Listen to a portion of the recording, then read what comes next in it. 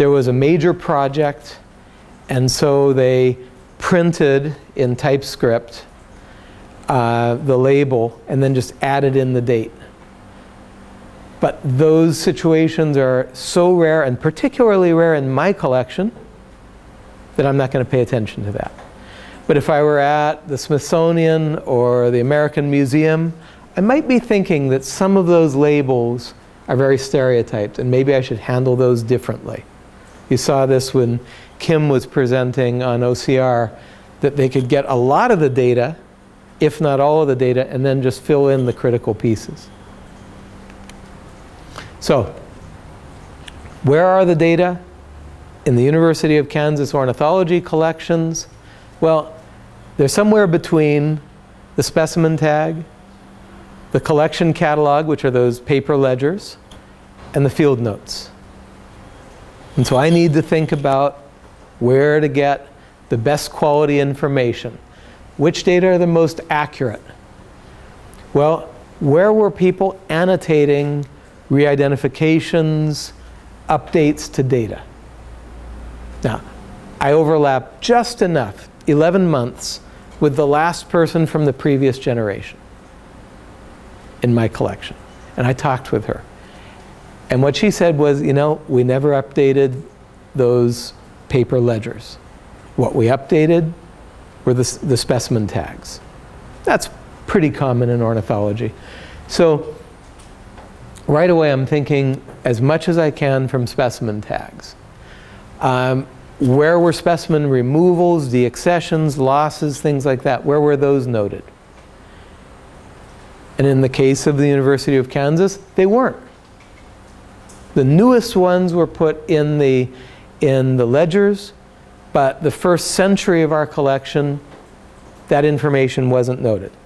Now luckily, our people didn't do a lot of trading.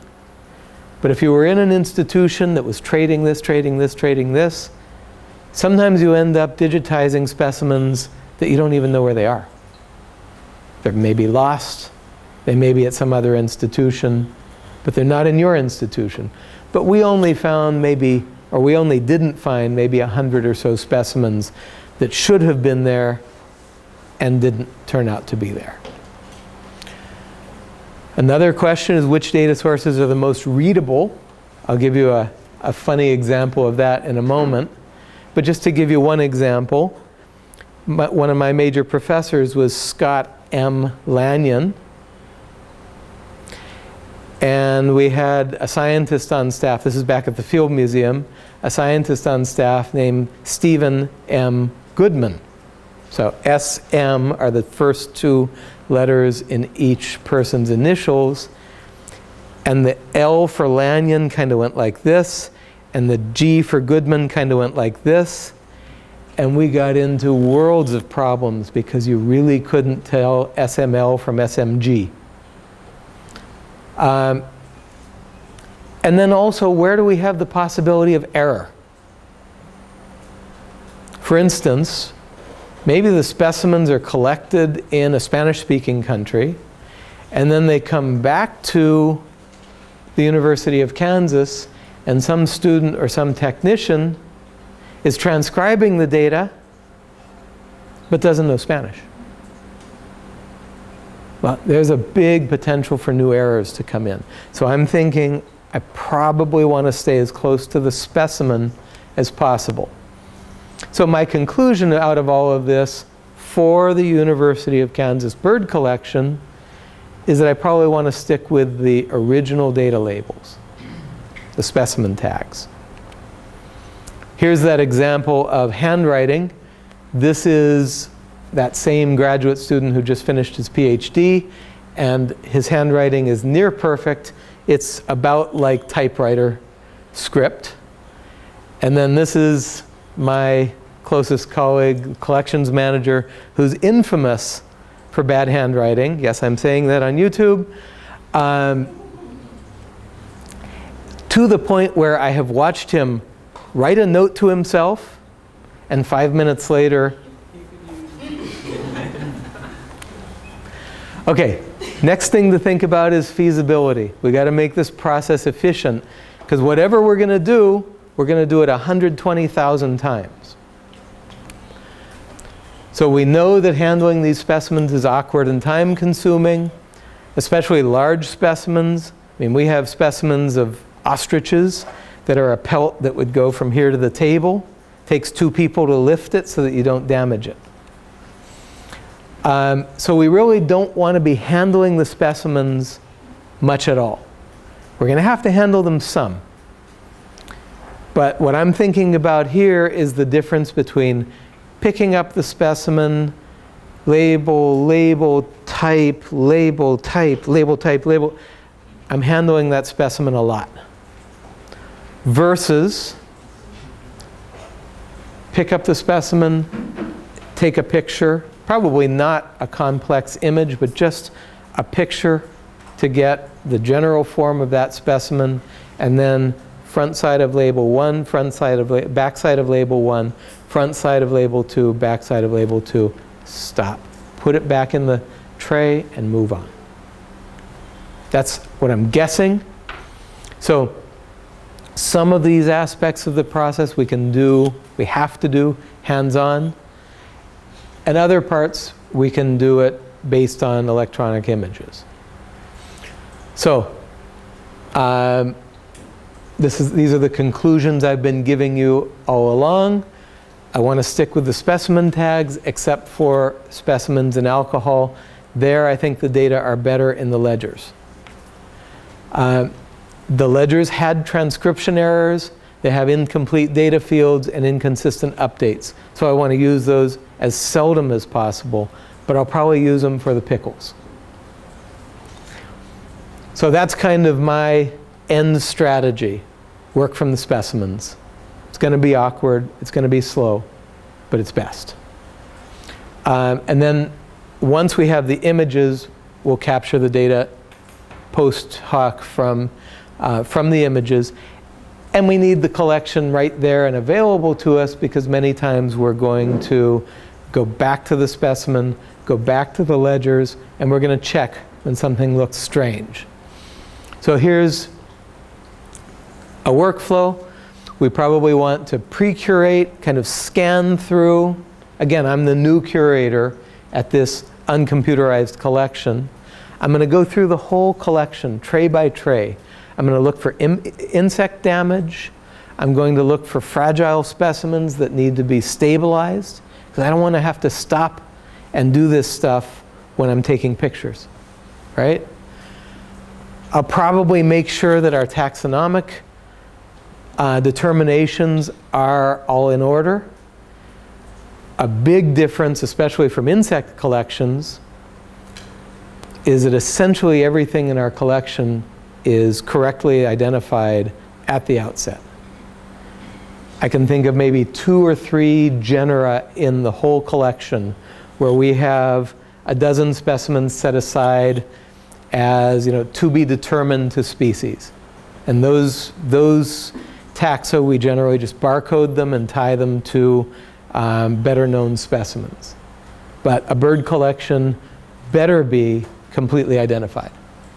So I'm going to go through and I'm going to make sure that my species IDs are good. And then, again, I'm going to image.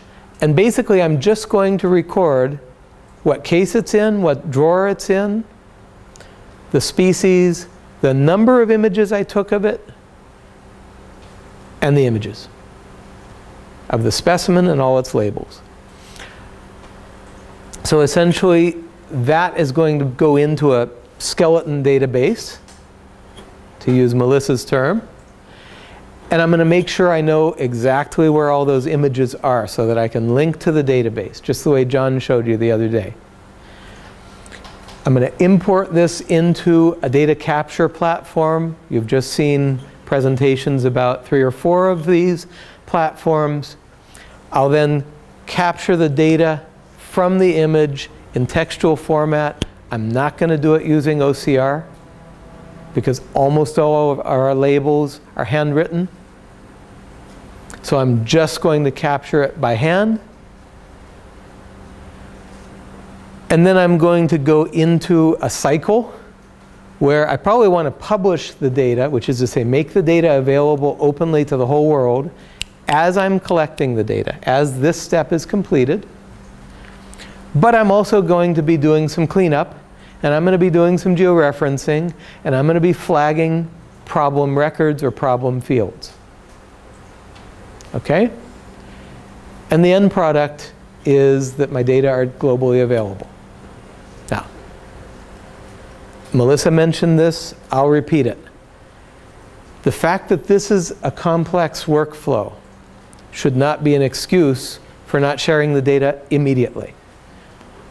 I would get to right here, and I'd put that out there, which is to say, the only data I have are species. That's kind of it.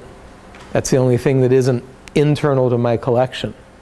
I just have the species. But I'm going to put those images out there. I get to this stage, and now I've got data.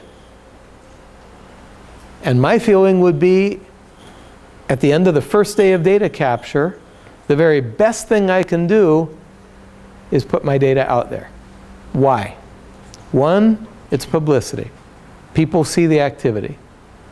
Two, perhaps most important, you can benefit from other people's work. So for example, in in the project called VertNet, I hope you all noticed that our project name was co-opted by the InvertNet people, right? In the project VertNet, we've found a 20 or 30% overlap of collecting localities. Which is to say, if the University of Kansas has a specimen from Accra, Ghana, probably somebody else does. Or maybe somebody else does. And that's 20 or 30% fewer specimens where I have to do the georeferencing. So there are a huge set of benefits from getting to this stage, even at the end of your first day of data capture. And then just some more general comments. I feel like I could take this process that I've been illustrating for you to any vertebrate collection, because we kind of do things similarly. But each collection presents some peculiarities. So for example, fish people and to some degree herp people will do what are called lots, L-O-T-S. And a lot is when you put out a trap or a net or something and you get 500 fish back or 500 tadpoles, and you realize, oh God, there are 3 species in here, it's 100 of that species, 100 of that species, and 300 of this species. And you really don't want to tie a tag on each one of those. And so what you do is you throw them all in a jar, and you put a tag on the jar. So now what we have is multiple individuals that are all cataloged together. And you can get into big trouble with that. Maybe there's a cryptic species in there. Maybe that entity that you just cataloged as one entity is actually 2 distinct biological lineages, and you just didn't spot it. Okay? So at some point, think about John's persistent identifiers. At some point, you have to take one persistent identifier and split it into 2. Those are not things we want to have to do. But lots are a way of managing large numbers of specimens of putatively identical entities. Same place, same time, same day, same trap. And so you manage them together. And that's a difference. I don't know of any bird specimens that are cataloged as lots except for, can anybody guess it? I showed you some pictures of them. 2 or 3 or 4 individuals of the same species, eggs. And we do have parasitic birds who will dump an egg in another bird's nest, and so we could actually have the same problems in our egg collections. Okay? But in general, birds and mammals, you catalog single individuals. We're going to go into the world of insects next, where frequently collections are not cataloging single individuals. So I'll leave most of that comment to Christiane. So again, just because I've shown you my workflow for the University of Kansas doesn't mean that that's the best workflow for your vertebrate collection. So a really critical component of this process is learning about the collection. That is crucial. I can't say, if somebody out here has a bird collection to computerize, I can't say this is the best way to do it. What I will say is, I need to come visit you. I need to talk to the old-time collections people. You know, the guy who's sitting retired in a rocking chair somewhere. I need to talk to him. I need to learn about the collection. Give me a week or a month, and then we'll talk about the workflow. And so it means that there's quite a bit of investment of time before you start working. But it's thinking time, it's strategy time. So that's kind of a view of vertebrate collections. Any questions about that?